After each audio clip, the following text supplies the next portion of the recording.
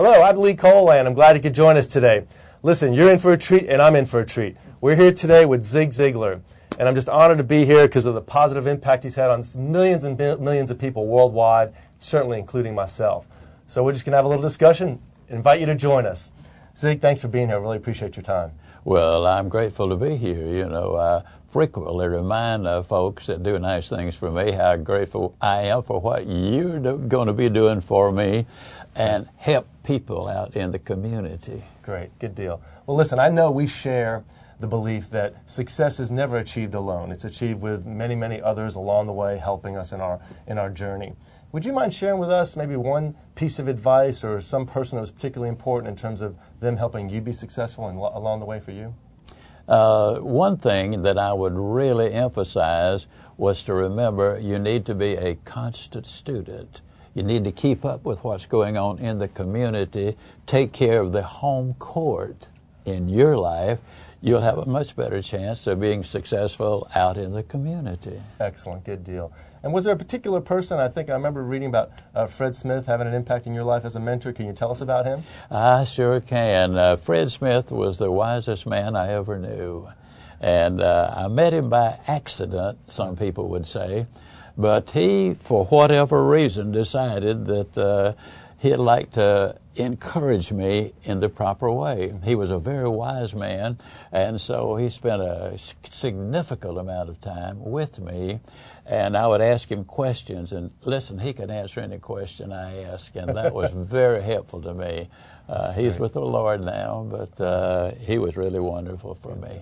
It's a real blessing to have a mentor like that, isn't it? That's the only one I've ever really? had. Really? Sure was, yeah. Wow, that's terrific. I know one of the mentors I had earlier in my career, actually I was in graduate school, was a professor of mine. It really helped me with a piece of advice that he said, the key to success is not necessarily needing to know everything now. The key to success is being able to plug up your ignorance within 24 hours. So, and I think now it's down to, with all the technology, down to just a few hours, but that really helped me kind of relieve some of the pressure of needing to know everything and knowing that really part of my goal to be successful is to be able to access things. And having a mentor is a key person to be able to tap into, to be able to kind of plug up those pieces of knowledge that we need. That's great.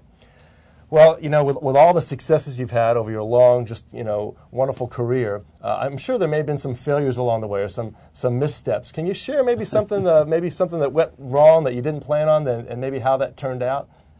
Well, the reality is I've been so blessed and so fortunate by having the right people helping me. Yeah. I don't know why so many people were willing to do that, but since they were willing, I was willing to accept it.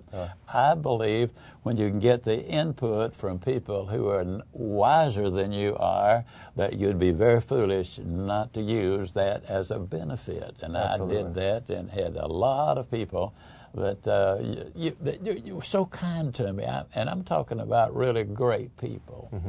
That's wonderful. So really what we're saying here too is that having the right mentors and the people around you really could kind of help minimize the risk of having those missteps. And it sounds like you've had a great group of people around you to be able to do that, kind of keep you on the path. Yeah, and incidentally, I have a wall of gratitude with about 20 people on it that also came along, and that was very, very helpful. That's wonderful.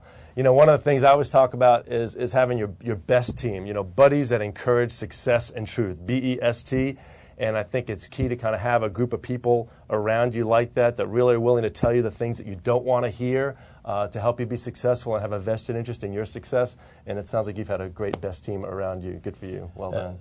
Yes, I have. And, in athletics, they talk a lot about the home court advantage.